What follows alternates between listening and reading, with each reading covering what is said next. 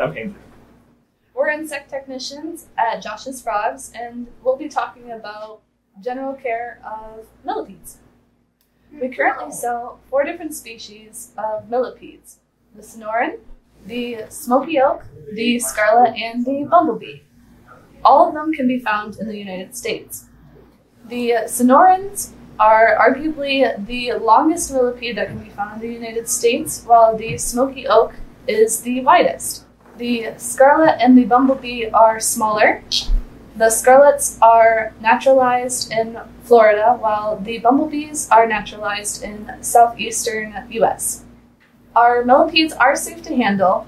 They do not bite or carry disease that can affect humans. However, please keep in mind, as a natural defense mechanism, they produce a yellow-brownish chemical compound that is toxic to predators. This chemical can cause a burning sensation to sensitive skin. Small children should be supervised when handling them. Always wash your hands with soap and water after handling millipedes.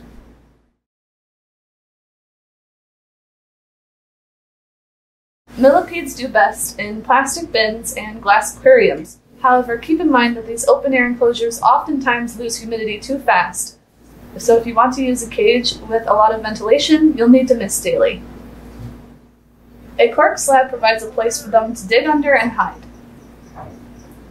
Millipedes do best in room temperature. The ideal temperature is in the mid-70s. Millipedes are nocturnal, so they don't need special lighting. In fact, it's best if you avoid bright lights on their enclosure. Millipedes can be given fruits and vegetables. However, their main diet should consist of their substrate. Substrate is the most important aspect of a millipede's enclosure. It consists of decaying hardwood and leaves. We highly recommend our calcium-enriched Josh's Frogs Milli mix, as it's specially designed for your millipedes. The substrate should be 4 to 6 inches deep and be kept moist at all times. We hope you found this video helpful. Subscribe for more cool videos.